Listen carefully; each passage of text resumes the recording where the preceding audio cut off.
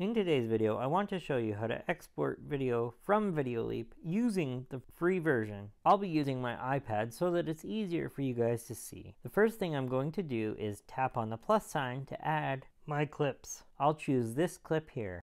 I'm just going to tap on it and tap Add to Project. Your clips may take a moment to be loaded into the Videoleap app. If you see this screen, just wait patiently for this to finish, and then you can begin editing your clips. For this tutorial, I am going to be using the free version. In the interest of full disclosure, any video that you see recorded on my iPhone is done with Videoleap Pro installed. That's because I have a Pro subscription. My video has been loaded into Videoleap.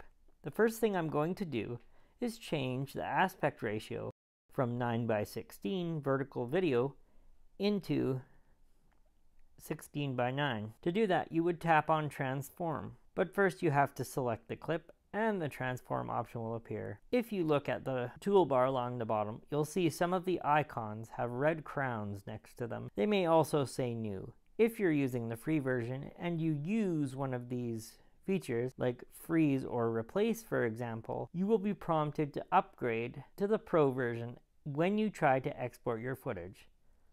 This is where most people have a problem exporting footage.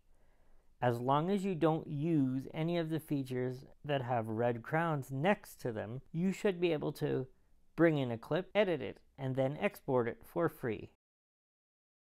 Before I can transform this clip, I have to tap on Canvas, Format, and choose 16:9. The preview area has now switched to a 16:9 aspect ratio. Now when I tap on Transform, which does not have a red crown next to it, you'll see that the video clip will stretch out to fill this whole preview area. If I tap on Transform, you can see that I will have a couple of options. The two most important are Fit and Fill. Since I want to take up the whole preview area, I'll tap on Fill. Keep in mind that this may not work for all clips.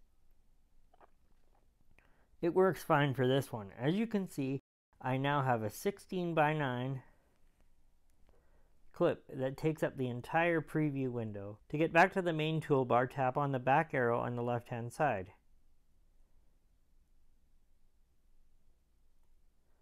The next thing I'll do is duplicate this clip because I'm going to use the reverse feature. Notice that neither the duplicate icon or the reverse icon has a red crown beside it. This means that I will be able to use these features for free and then export. To reverse a video, just select the clip you want to reverse, tap on reverse. The video is now reversed and should play backwards. Notice that as I'm playing this clip, the cyclist is riding backwards.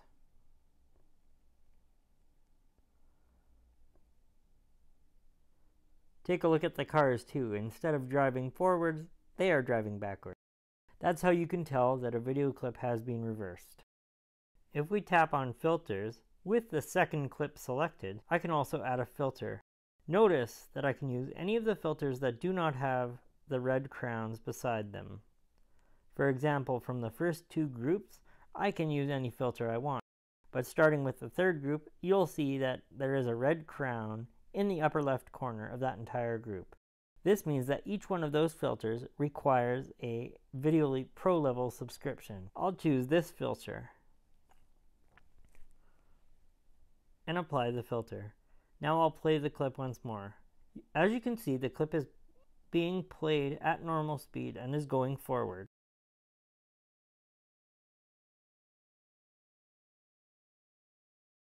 Notice the cyclist goes from right to left. But when we switch to the second clip, the filter is applied and the cyclist rides backwards. This is the clip that I reversed. Take a look at the cars as well. They're driving backwards instead of forwards. To export this video, all I have to do now is tap on the export button in the upper right hand corner. I can choose my resolution using the resolution slider. I'll put it to 1080p because I'm uploading this clip to YouTube as part of this YouTube video. You can also change the frames per second or the frame rate. Then tap on Save, and the export will begin. Don't interrupt the export at this point, because if you do, you may have to repeat the process, as the clip may not export properly. Keep the app open and don't lock your screen. Just wait patiently for the export to finish. Once it does, you should find the exported clip inside your camera roll. Here's the final clip. In the first section, notice that this clip is playing forwards. The cars are driving forward, and the cyclist goes from right to left across your screen.